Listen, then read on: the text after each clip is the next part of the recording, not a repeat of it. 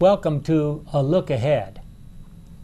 We're doing this series of Sabbath School lessons as presented by the Seventh-day Adventist Church, and this is a series covering the first quarter of 2012. It's entitled Glimpses of Our God, and this is lesson number 11 in that series from March 17 of 2012. Before we begin, would you bow your heads with us for a word of prayer?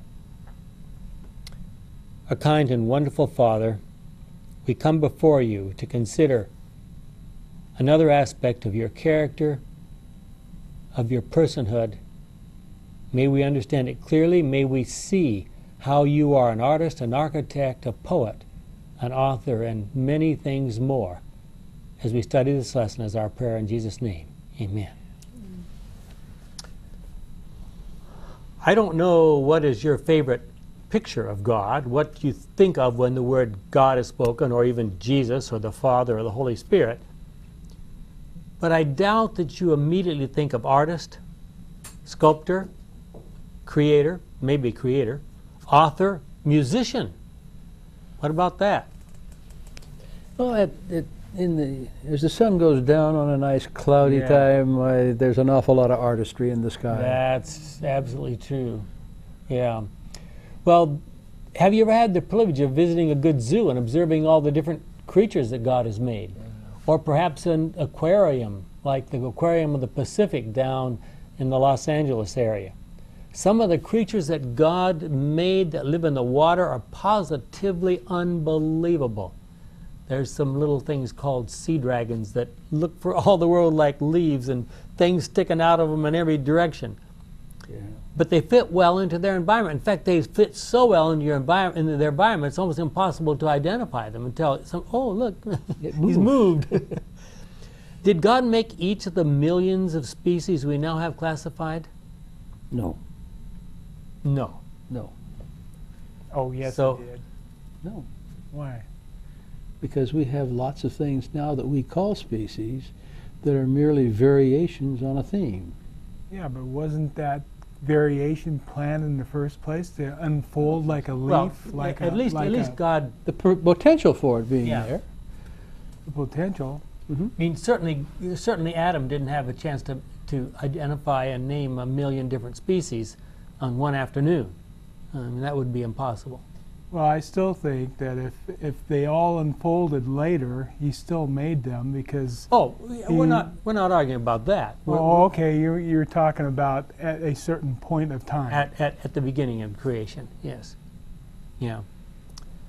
Well, because what he said is is what Darwin believed and what Christianity believed in his day, is that everything we saw had been made exactly by God and with no variation since He made it that way.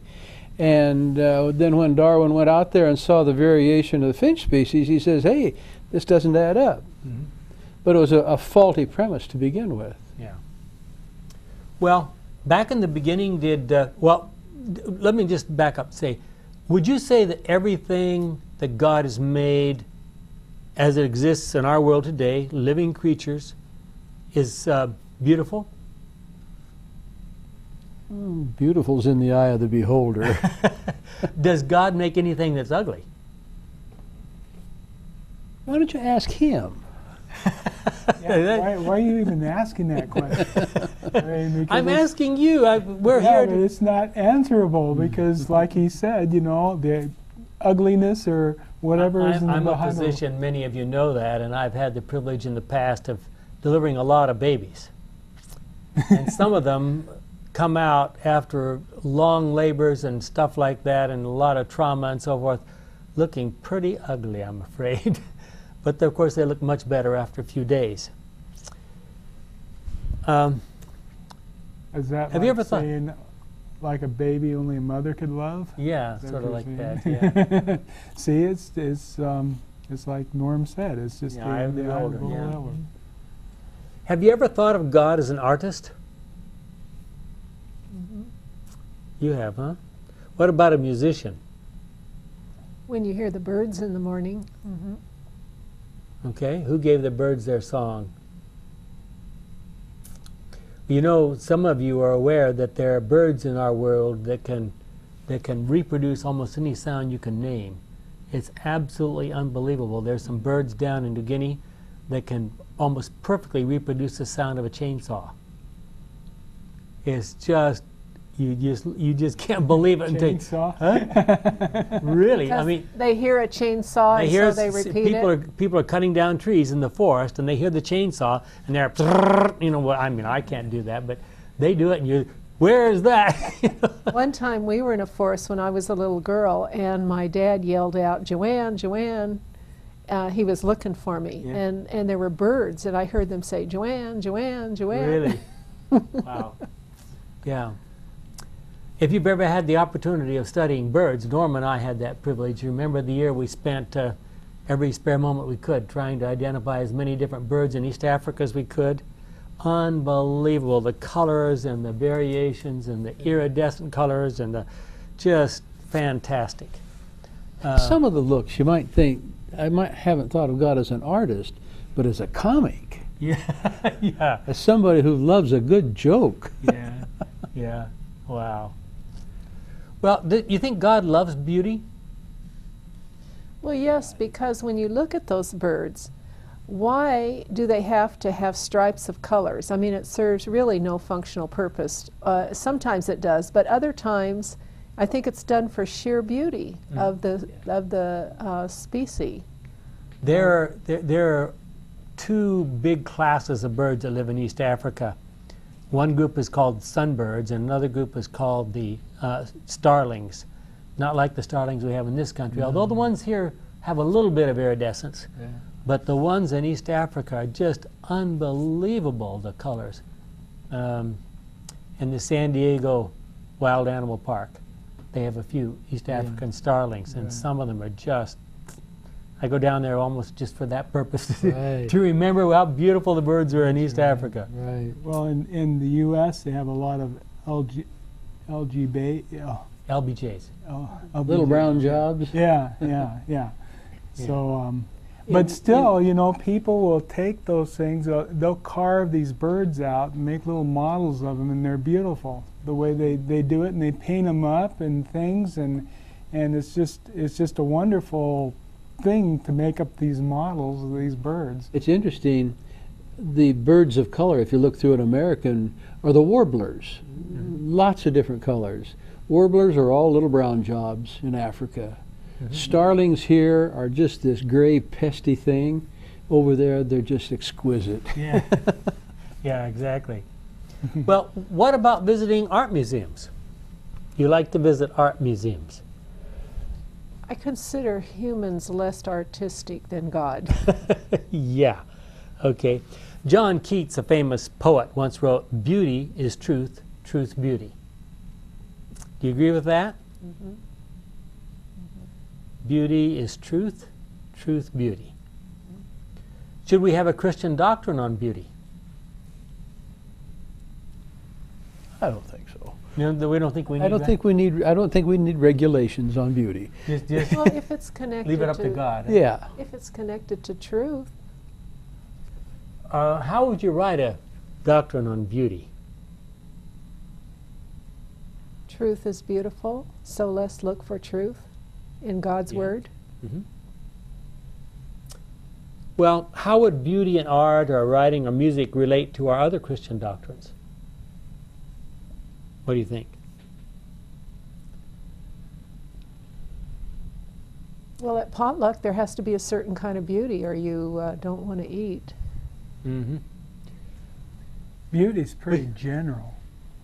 We What like are you to. talking about? Are you talking about things that are beautiful to the eye, beautiful to the ear? Yeah. Are you talking about when a guy forms a part, you know, for an engine, a new one, and he puts it on, and it goes on perfectly, and he says, beautiful. Beautiful. So, I mean, when you talk about beauty, it goes on and on and on. Yeah.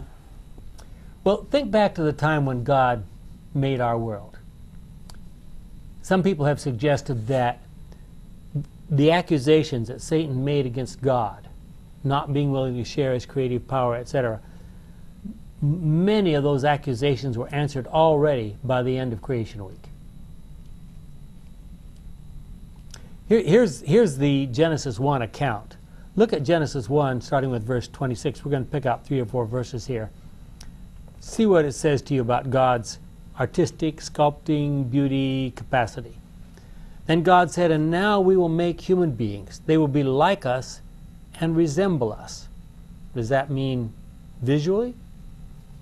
"They will have power over the fish, the birds, and all animals, domestic and wild, large and small." So God created human beings, making them to be like Himself. He created them, male and female. Then dropping down to verse 31, God looked at everything He had made, and He was very pleased. Evening passed and morning came. That was the 6th day. What you see in God in Genesis is that God is a very organized person. So there is beauty in organization. Everything was in an order. It was functional. Form followed function, maybe.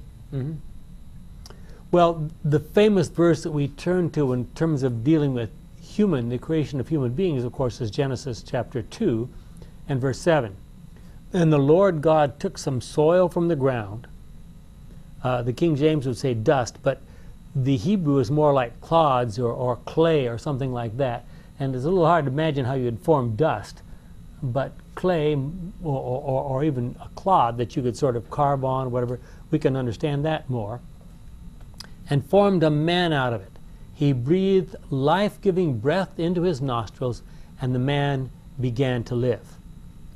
Now, many of you are familiar with the King James, and you know that it says man became a living, what? Soul. And the word for soul there, both the Hebrew and the Greek words, if you go to the New Testament, the words for soul just means a person. There's nothing, there's not some kind of essence or something inside of us, as the ancient Greeks taught, that sort of escapes when we die, that sort of comes in when we were born and escapes when we die, that lives on forever and ever. Nothing like that. It's just we begin to live. When the body and the breath are together, you have a soul. Now you're saying that God was holding some clay, and His breath, with His breath, came the blood vessels, the eyeballs, and everything else. Now we're talking in symbols here, even back then.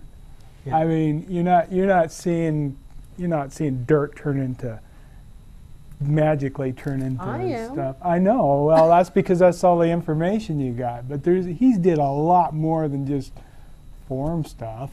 There's a lot of things happen molecularly and everything. Just think of all the chromosomes and stuff.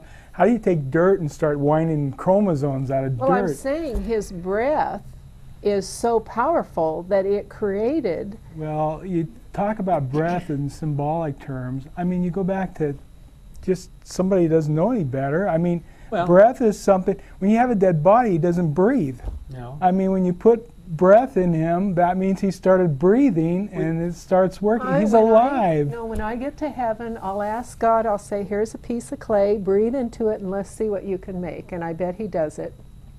Okay, I'll take you up on that. I think there'll be a lot more stuff happening, and I don't even know if he'll do that. Here's what I want to see, and I more or less agree with Joanne.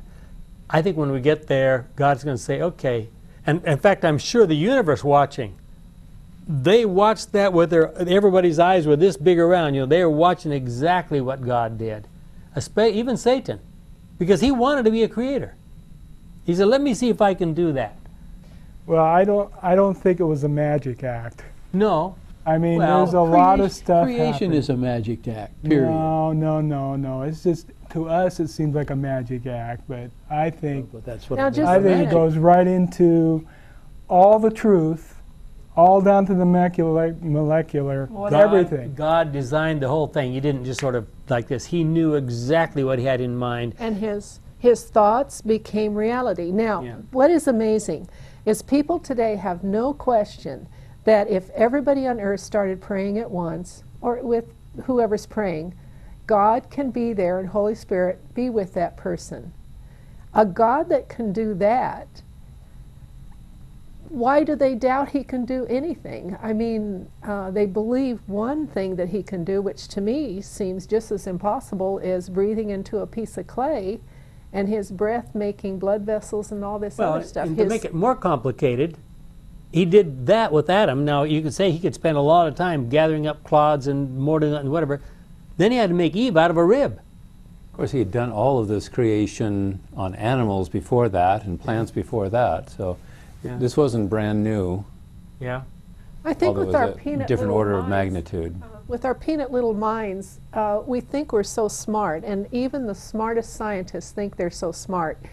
And I think when they're going to get to heaven, they're just going to be like a special ed student. I think we're going to get to see, God's going to say, okay, here's the DVD, take as long as you want, watch it. I mean, obviously it's not going to be a DVD. He's got a recording system that would make us turn green, I'm sure. When the earth is made new again, now I have no doubt that if he wanted to speak one word, it could all be done. But it wouldn't surprise me to see him kind of roll it out one day at a time. I'll just kind of tell you how it happened the first time. Watch, everybody, and we get to see it again. Yeah. I don't know, to me, it's to watch somebody pull a rabbit out of a hat might make you kind of impressed for a little while, but if you can see everything and you watch it over and over again, then you go deeper and deeper with what he did to make that happen. It's going to be just continually fantastic, you know. Okay, now Adam, when he was created, apparently realized that he was made out of dirt. That's what God says, anyway. Well, it's elements, the elements Do of what you think God wanted Adam to realize that he was a part of this whole creation thing?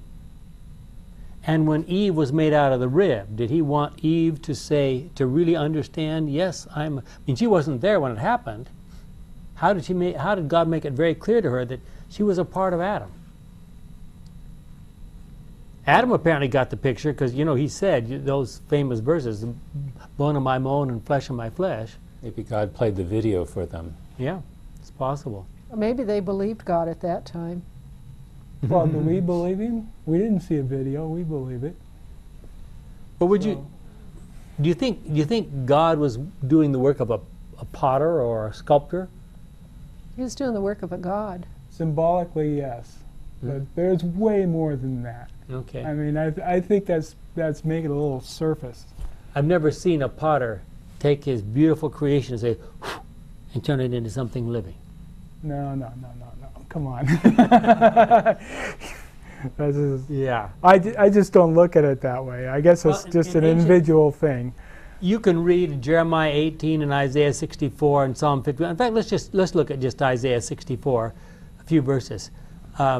You welcome those who find joy in doing what is right, those who remember how you want them to live. You are angry with us, but we went on sinning in spite of your great anger. We have continued to do wrong since ancient times. All of us have been sinful. Even our best actions are filthy through and through. Because of our sins, we are like leaves that wither and are blown away by the wind. No one turns to you in prayer. No one goes to you for help. You have hidden yourselves from us and have abandoned us because of our sins. And I have a feeling that's not the verse I wanted. Anyway. The potter and clay, it's verse 8. You were coming to the potter and clay. Did I not get there? Oh, yes, I'm sorry. But you are our Father, verse 8. We are like clay, and you are like the potter. You created us, and so do not be too angry with us or hold our sins against us forever. We are your people, and be merciful to us. Sorry, I quit reading too soon, didn't I? But there are other places in the Old Testament, Jeremiah 18, Psalm 51, where it talks about God creating us in various ways. It's interesting to notice that potters were a very essential part of the environment in ancient times because they needed pots for cooking, they needed pots for storing things, put a lid on, store it. They needed pots for carrying, they needed pots for every kind of thing. And it turns out that those pots have become very, very important in another way in modern times. Who can tell me what it is? Archaeology. Archaeology, why?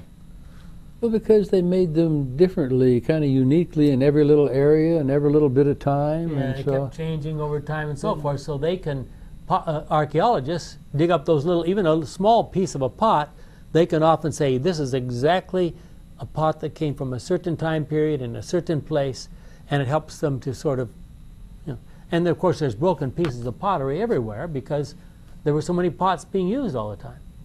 Of course, pots don't deteriorate like No. everything else. Yeah, So if that's a they're good thing about pots. yeah, if they're made properly back in the beginning, yeah. Well, potters only work with non-living material. Potters we know about anyway. And now, of course, we've got big machines that crunch out things with. We don't need a human being to do it. God wants us to mold. He wants to mold us, rather, not only in our mother's wombs as fetuses, but also He wants to create new hearts and right spirits within us. You remember David's famous words in Psalm 51:10, "Create a pure heart in me, O God, and put a new and loyal spirit in me. Do not banish me from your presence. Do not take your Holy Spirit away from me." So if we allow God to work with us, can He produce beautiful souls? Souls being another name for what? Persons. Oh, Enoch. Enoch, he certainly did. Mary Magdalene, Yeah, we'll discuss her a little bit more a little bit later. Rebecca, or Rahab, excuse me, Rahab. Is God more concerned about our physical appearance or about our characters? Inside the cup, He said. He's Yes. more concerned. Yes.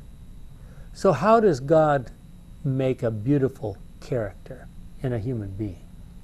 And now there's the magic. I mean, we give our will to Him, and then by His grace, He makes a change in us. Now, the mechanics of that, I don't have any idea about. Well, By beholding, we become changed. yes. God sends us truth, and that's beautiful to us, and we want to follow truth. You almost have to. But even that formula is incomprehensible. You have to experience to understand truth, though. Don't you think? Don't you have to experience to understand truth? I mean, if you don't know the words, there's no meaning to it. And even if you know the words and don't commit, it doesn't help, it doesn't do any good. There's this paragraph. You have to go through a lie before you understand the truth. No. I'm just saying that if I say apple, you know what I'm talking about because you've seen an apple before, you've touched one and everything. If I said apple and you've never seen an apple in your life, it's meaningless to you. But God talks to us in experiences we've had, right? Yeah. I think so, yeah. Well, there's a very, very important paragraph found in Great Controversy, page 555. It's up there on the screen. I'd like to just read it to you. It gives us some very interesting insights into how this actually happens. It is a law, both of the intellectual and the spiritual nature, that by beholding we become changed. The mind gradually adapts itself to the subjects upon which it is allowed to dwell. It becomes assimilated to that which it is accustomed to love and reverence. Man will never rise higher than his standard of purity or goodness or truth. If self is his loftiest ideal, he will never attain to anything more exalted. Rather, he will constantly sink lower and lower. The grace of God alone has power to exalt man. Left to himself, his course must inevitably be downward. So that's pretty scary. Well, it shows why idol worship is just a nowhere type of situation. I mean, how high are you going to go higher than the dumb idol, something carved out of wood, even if it's shaped nicely? But let's you got God that just keeps going, you know. Let's think about this. What God is saying is, I need time to work on your brain. I need your attention. I need you focused on what's really important. Not focused on what's going on in the latest movie, not focused on what's going on in some novel, not focused even on what's going on in the news, but focused on God, focused on the Scriptures, focused perhaps on the writings of Ellen White, focused on that which is uplifting. And God says, if you're focused on that, then I can use that information as it streams into your brain. I can use that to gradually mold your character. Well, you know, we can see this all the time, parents. When they're raising kids, they've got to put them in a good environment, around good kids, around healthy foods. I mean, working in a public school, when a student from some of the local Christian schools came in for their work permit, I could just tell that they were different, just by the way they walked and talked. And they had been in a different environment. And, you know, sad to say, some of the public schools are getting rough. But even in the public school, if you keep your kid around a good group, very important for parents to do that. So God is just a big parent and saying, as an adult, you have to, you are not mature enough to handle pornography. You're not mature enough to go into a bar. You're not mature enough to do that. You're just going to turn into a big bratty kid. I submit that you can start out pretty low with faith and looking towards God. That, you know, you were talking about you got to choose the good things, but even the good things, you need to find out what they are. And God even teaches that. So, you know, it starts even at the bottom with Him, no matter how close to the bottom you are, or how far to the bottom you are. We need to talk about some of the other aspects of what's going on in this lesson. Look at Exodus 25, starting with verse 1. The Lord said to Moses, "Tell the Israelites to make an offering to me. Receive whatever offerings they wish to give." And it goes on to all the details down through verse 9. The point is, God says, I want them to make me a sanctuary out here in the wilderness. And God apparently gave Moses and we have it recorded in a number of chapters in Exodus and so forth, and on in Leviticus and so forth, a lot of detail. In fact, there's more detail about the construction of the tabernacle, the tent, and the writings of Moses than any other one subject. And so why all that detail? And did God actually give Moses some kind of a, I mean, did He give him these details about the working plans on a tablet of stone, or did He expect Moses to remember these details? Well, in one of the books, doesn't it say, "Your way is in the sanctuary, O Lord"? That's in Psalms, actually, which was written a long time later. And the sanctuary is ignored by a lot of religions, but when you study the sanctuary, it describes how God is going to save us step by step by step by step. It's phenomenal.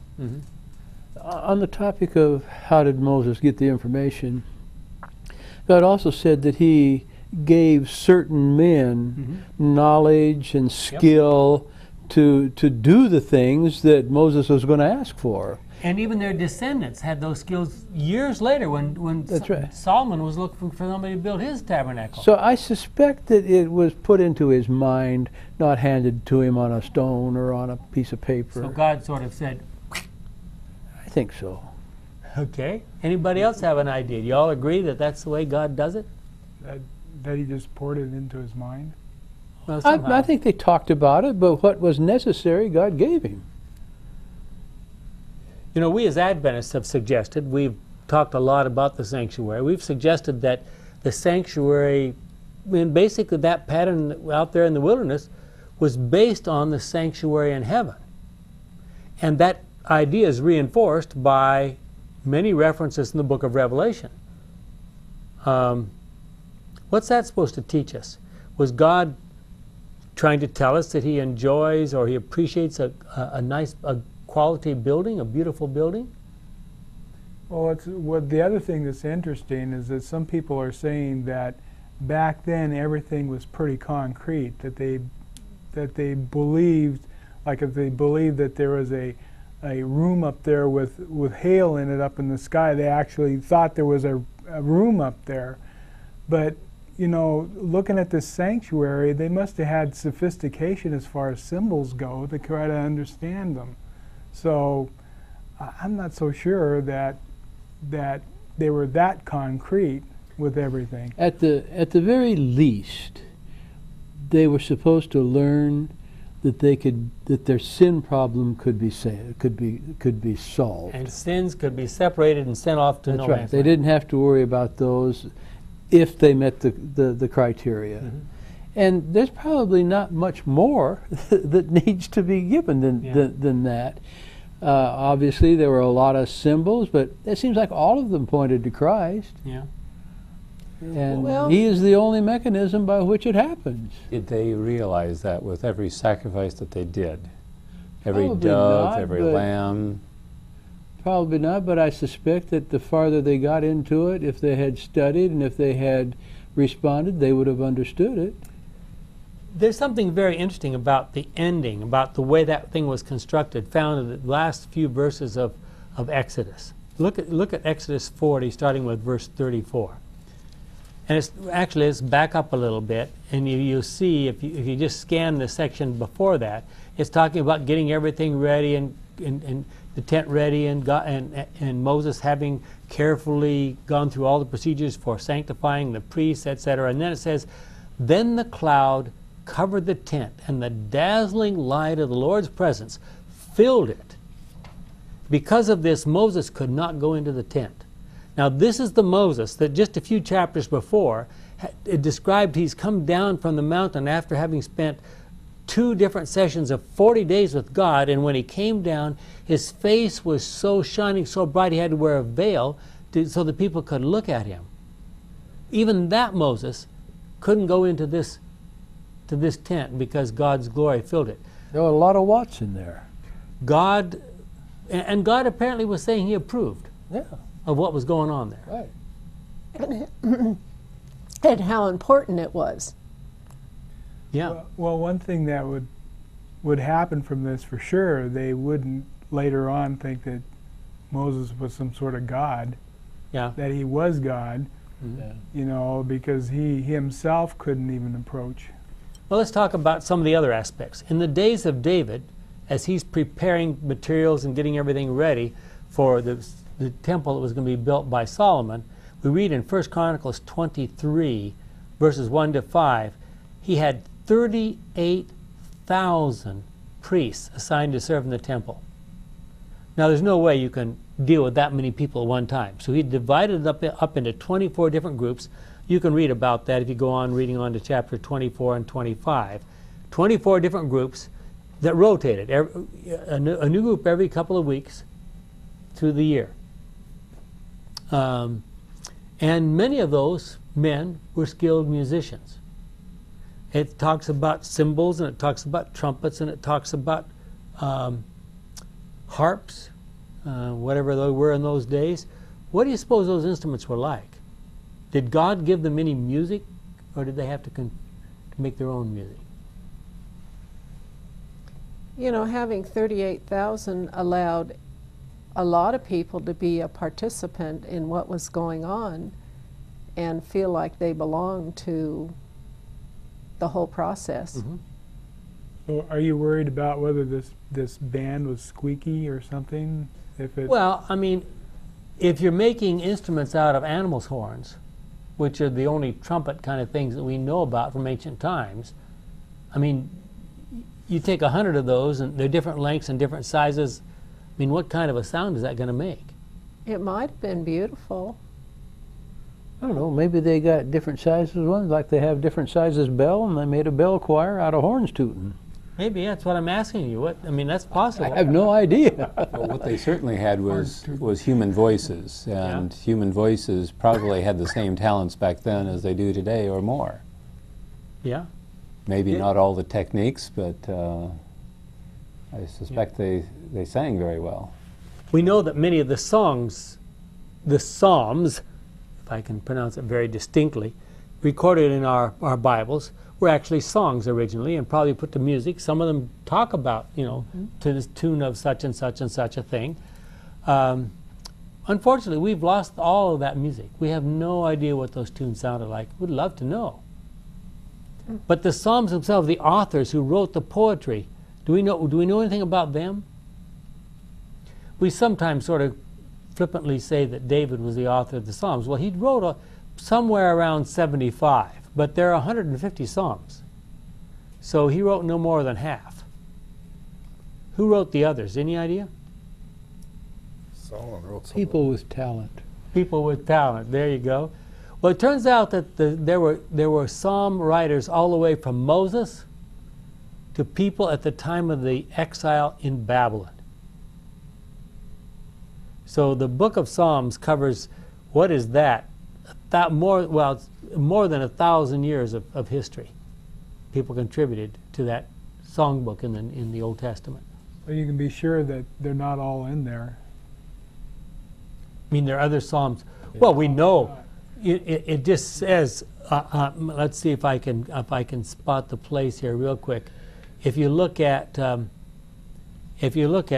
Kings 4, I believe it's 32. If I can get in my Bible to do that. Let's try again.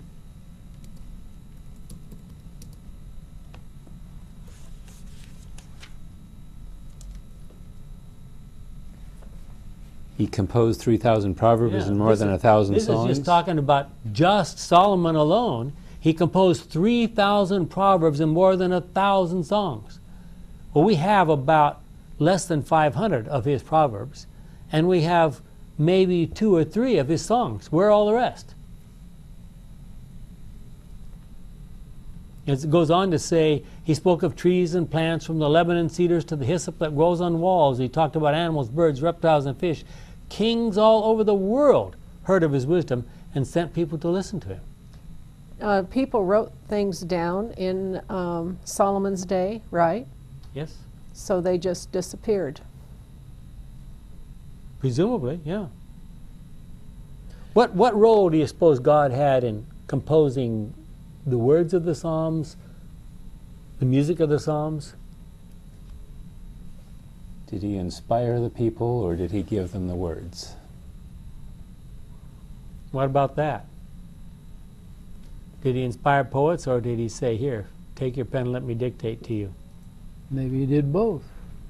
There's some very interesting Psalms. One of the most interesting ones is Psalm 119. Now, if you have a King James version of the Bible, you will notice that every 8 verses, there's another letter of the Hebrew alphabet. If you ever notice, it's Aleph, Beth, Gamma, Dalet, Hey, Dalet, Hey, Wow, and so forth. And you wonder why that is. Is this just a division? No, it isn't just a division. If you were reading that psalm in the original, you would discover that the first 8 letters, first 8 verses, begin with the letter Aleph, the first letter of the Hebrew alphabet.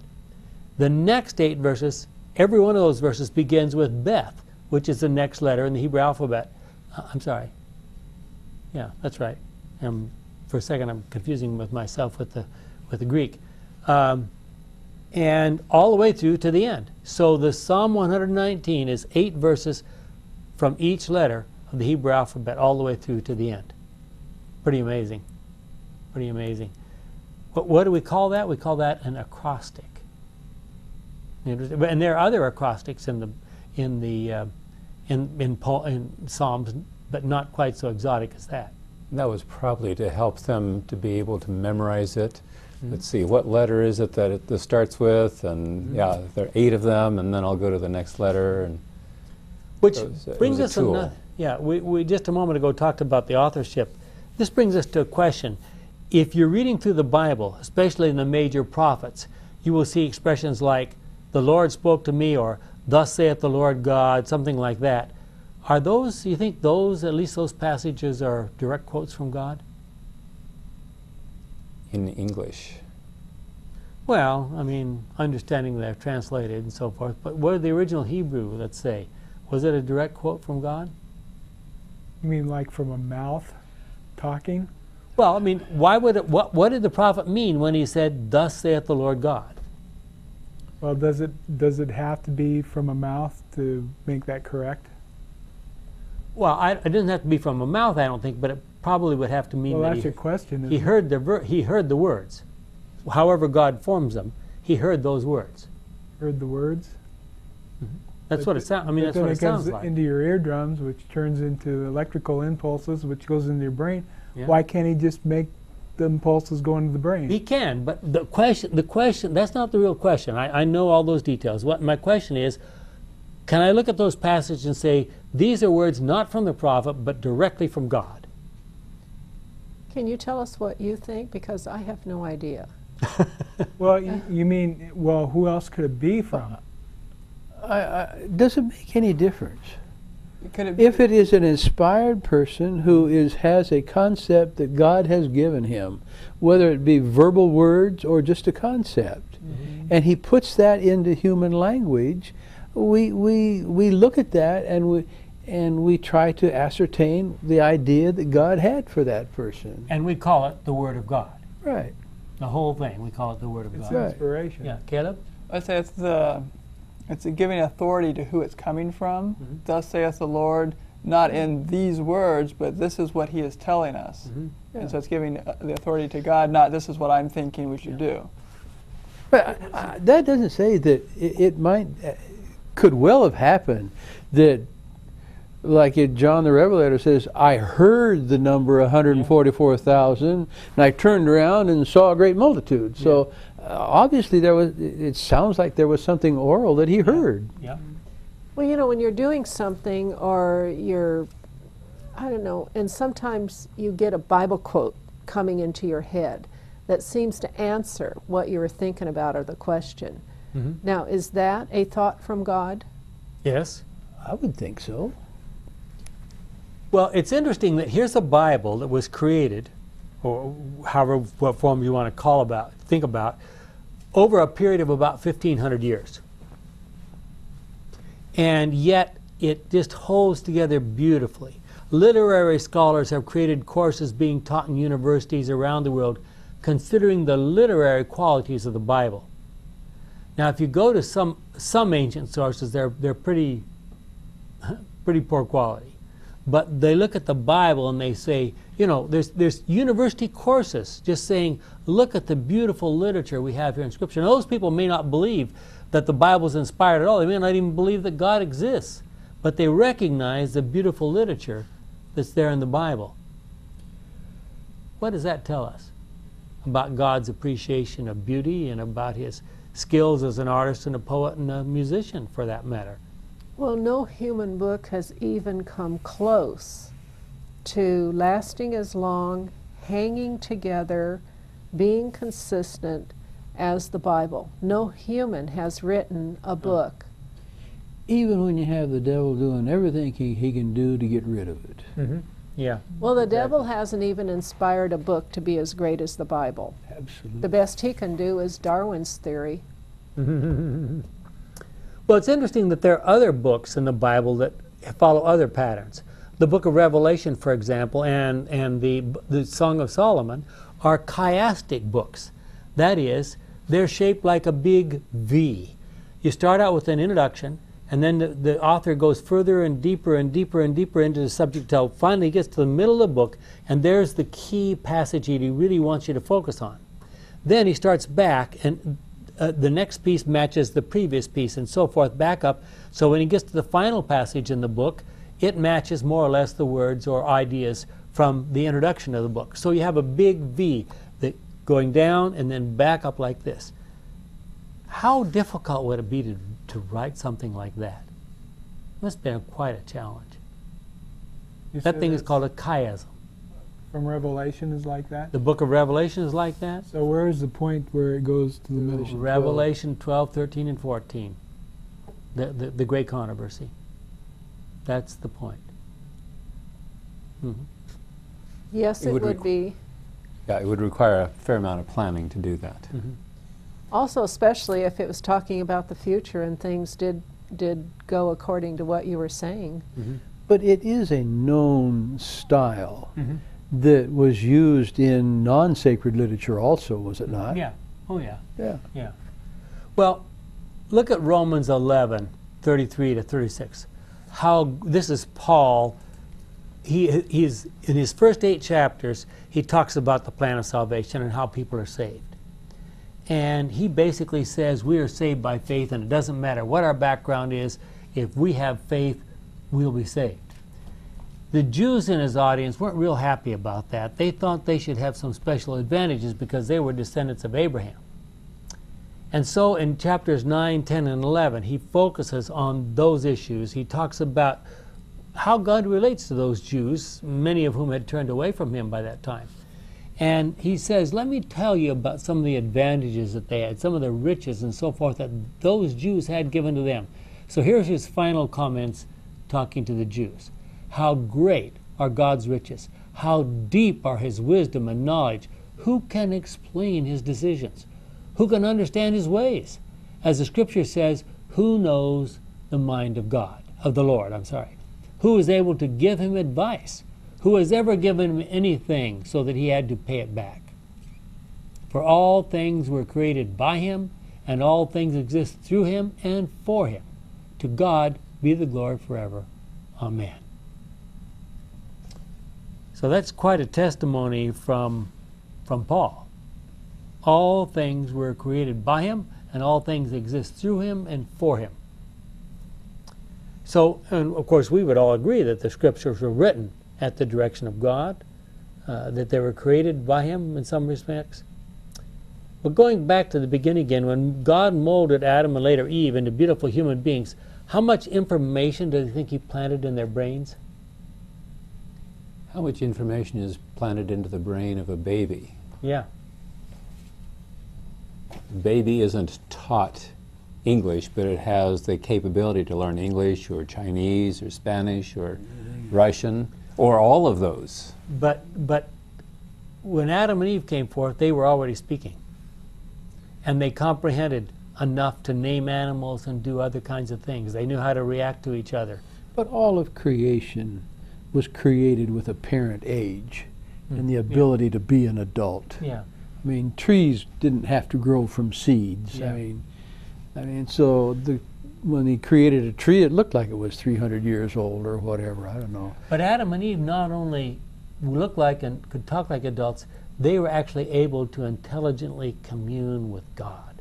Yes, and had the capacity for learning an infinite amount more that they weren't given at that time. And very much more quickly than we are able to learn or assimilate.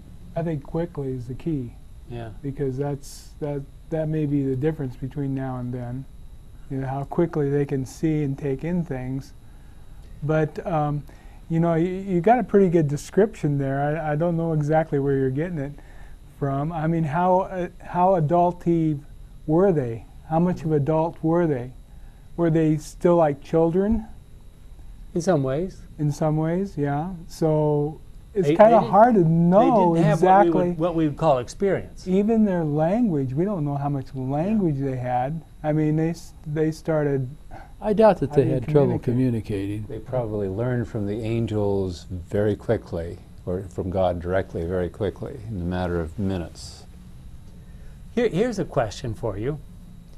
Would it be more difficult for God to create a perfect human being out of nothing, as we presume he did back in the beginning? Or would it be more difficult for him to take a damaged piece of something like me and make a perfect human being out of it? Damaged into perfect. Yeah. And I think people who restore cars probably work harder than the people who put a new car together. Either one. It's creative. My It makes opinion. no difference whatsoever to God. No difference. He just chucks out the old The whole stuff. the remaking you is a creative act. Uh-huh. So he can do that in one fell swoop, or he can take it over time. It's Your his business. personality and who you really are is still there. You have to value your freedom, otherwise Yeah. you wouldn't. Well, it appears to me like he always starts it out kind of way back where it starts, and then you start growing out from there, and you make your own choices, who you become, what you become, and what your interests are going to be. It isn't like he just, you know, you're born with it all of a sudden you're as smart as somebody who lived, 100 years, you've only lived for 2 minutes. There's got to be something about experience that's important. Can God make something beautiful out of something ugly? Oh, yes. Yeah, he's demonstrated that, and that's why we call him God. Yeah. That is God's specialty. And I think that shows in the Bible again and again and again and again and again. That is where God shows what he really, his heart. And the best example of that is what he will make out of this experiment with sin.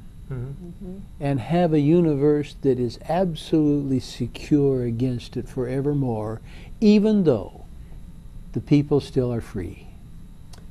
Think of some of the stories where God did something. Started out with somebody who was probably in pretty bad shape and made something pretty remarkable. Look at the story of Jacob, for example. Look at Genesis 32, starting with verse 20 in verse 22. That same night, Jacob got up, took his 2 wives. Now, he's been working for Laban for 20 years, more or less, and he realizes that Laban's going to take more and more advantage of him. Maybe even Laban's sons would come along and kill him to recapture Jacob's wealth. But didn't Jacob double-cross his brother? Yes. Yeah, so he was a double-crosser. Reaping the results of his behavior. Conniver and okay. Okay. That same night, Jacob got up, took his 2 wives, his 2 concubines, and his 11 children and crossed the river Jabbok. After he had sent them across, he also sent across all that he owned, but he stayed behind alone. Then a man came and wrestled with him until just before daybreak. When the man saw that he was not winning the struggle, and knowing what we know about who it was, that's an interesting statement, he struck Jacob on the hip, and it was thrown out of joint. The man said, "Let me go, daylight is coming. I won't unless you bless me."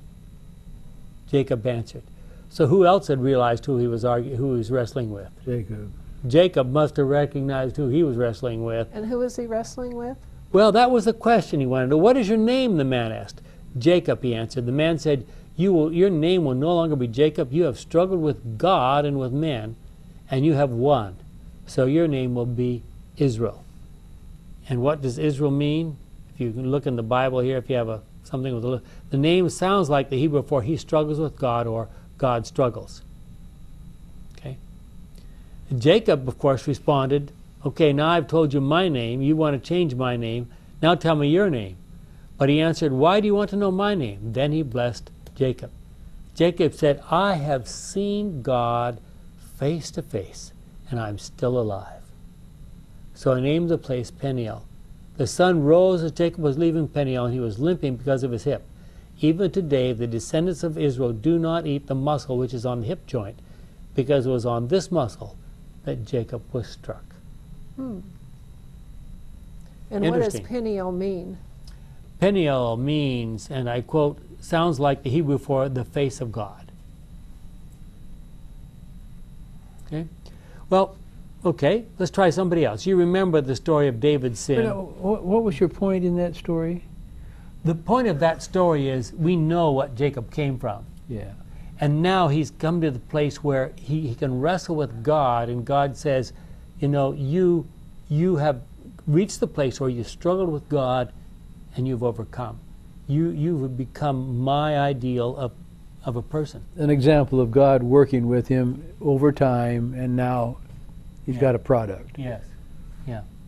And you remember the story of David and his sin with Bathsheba and so forth, and Nathan coming to him and said, "You are the man." And David then, in the process of his weeping and all of his behavior, David took his friend's wife and had his friend killed. Yeah.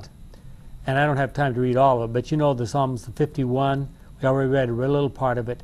"Create a pure heart in me, O God, and put a new and loyal spirit in me."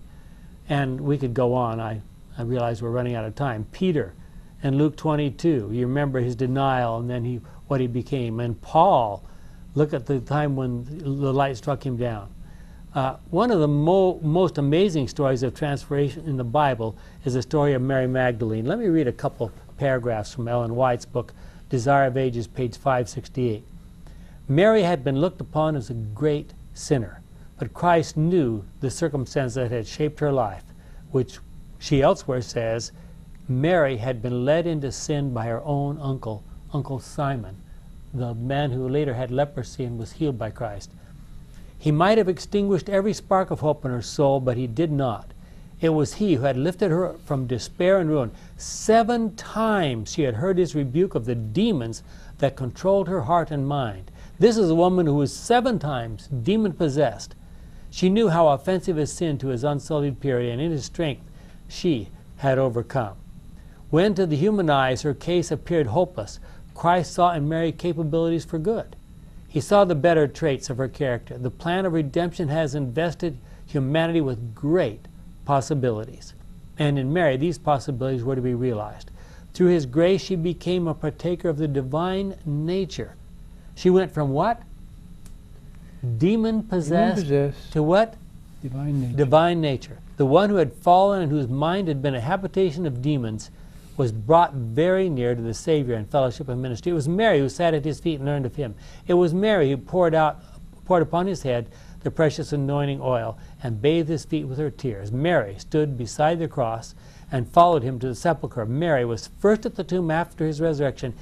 It was Mary who first proclaimed a risen Savior. In the story of Mary, we see someone who made just about as big a transformation as you can possibly imagine, from demon possession to divine likeness. Well, are we willing to let God mold us? Again, I read from the writings of Ellen White. This is volume 5 of the Testimonies, page 537. Let the converting power of God be experienced in the heart of the individual members, and then we shall see the deep moving of the Spirit of God. Mere forgiveness of sin is not the sole result of the death of Jesus. He made the infinite sacrifice not only that sin might be removed, but that human nature might be restored, re-beautified, reconstructed from its ruins, and made fit for the presence of God. So, what is our role as parents in dealing with children? What is our role with other church members that we have a chance to influence? What should be the purpose of good, divine, inspired music and architecture and words? What tools does God use to mold our characters? What should we use? There are many more things that could be said. God came down and blessed the tabernacle tent. We talked about that. He inhabited Solomon's temple. But later he came down in person as a quiet human being and taught the gospel, and that was his ideal. Read about it in Haggai 2:9. I hope you've enjoyed talking about God as an artist, a sculptor, and a musician. See you next week.